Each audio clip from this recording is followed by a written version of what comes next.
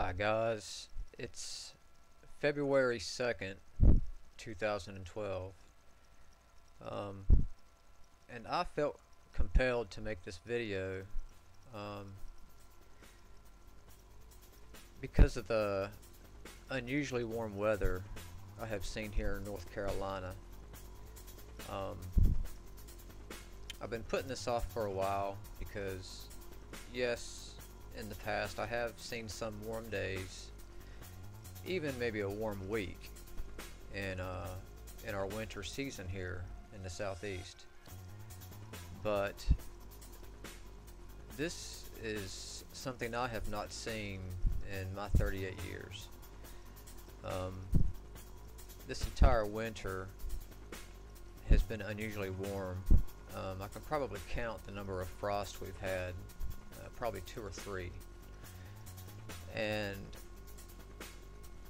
the subject is one that you only usually find in some of these earth changes websites and some conspiracy websites, but I'm hearing more and more common folk bring this subject up and talk about it. So I thought it would be worth looking into it a little bit more. Now, even the mainstream media is starting to report on some of these weather patterns, and not just in the United States but around the world.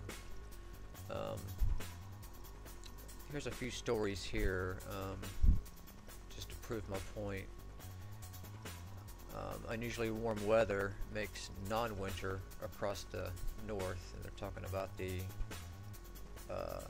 northern United States here, and this article was worth reading. It's not too long. Here's another report. Unusually warm on the plains, and it gives other locations: the Corn Belt, out west.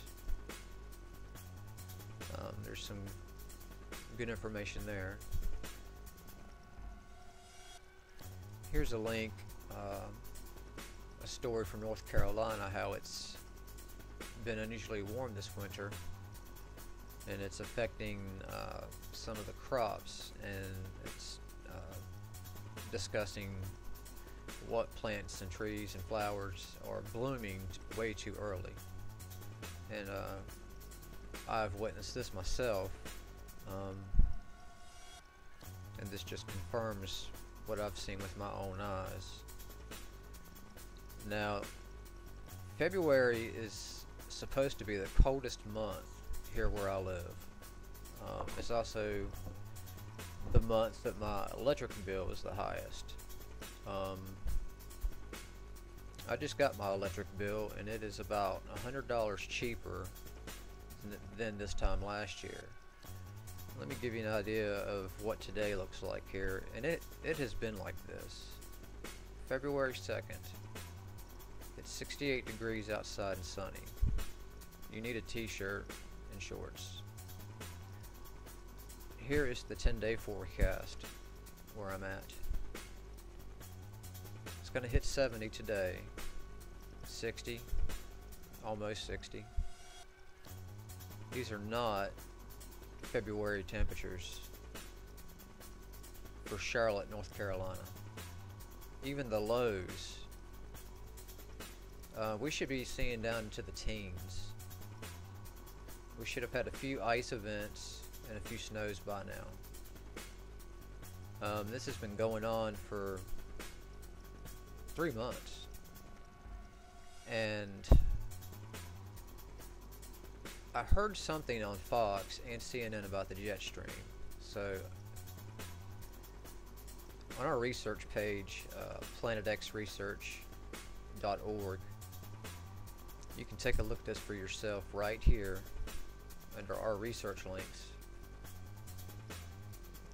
This will give you a jet stream forecast.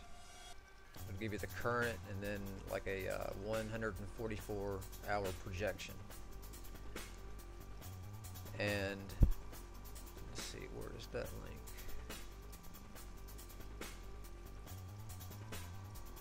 Here we go.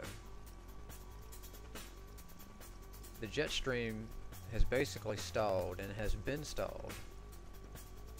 Now, I'm not a meteorologist, so the reason for this, I am not sure. If you notice, here's your cold front. It dips way up into Canada, up into the northwest.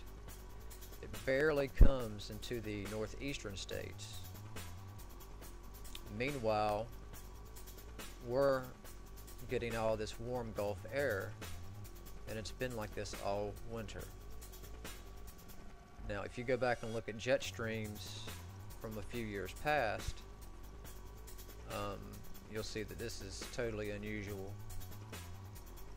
and it's pretty much it has been stuck in this position for a while. Reasons for this? Well, that's hard to say.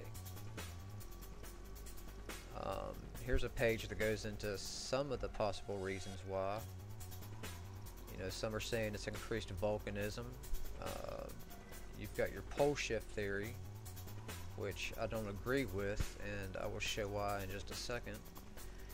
And then you've got your very extreme theories of there being brown dwarfs and heavy mass objects coming through the solar system. And of course, I do not believe or buy into that whatsoever. But I got to thinking, okay, if the pole has shifted, magnetically you would be able to tell with a compass. And if it has shifted physically, then Polaris, our North Pole, should have changed the position of it. Here's another site that I will provide a link to, and this is a diagram that some other person made up.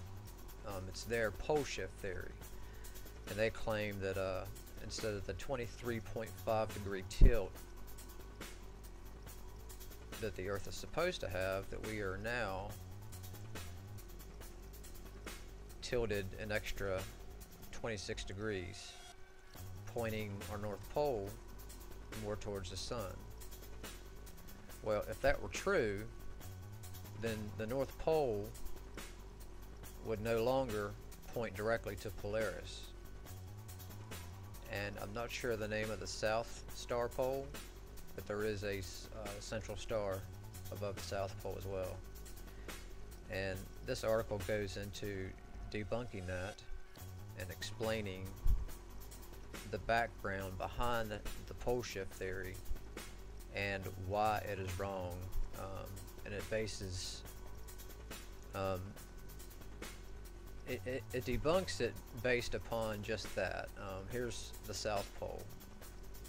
That's showing the star that's centered over the South Pole. But no, Polaris, the North Star, has not changed its position in the sky. And in one of my other videos, is the sun setting where it should be. I showed that according to Stellarium, true west and east is still the same as it should be, and the sun is rising and setting where it should be for this time of year. So I just wanted to point out some of these things, and I would like to know if anybody else is experiencing this these same irregularities in the weather. I will provide links to everything that I've shown you here in the description box, and comments are welcome, and feel free to join our research group. If you don't have Pal Talk Messenger, it's free. You can get it from our site, and the chat room is under the category Education, Other, Planet X Research, Earth Changes, and Truth Seekers.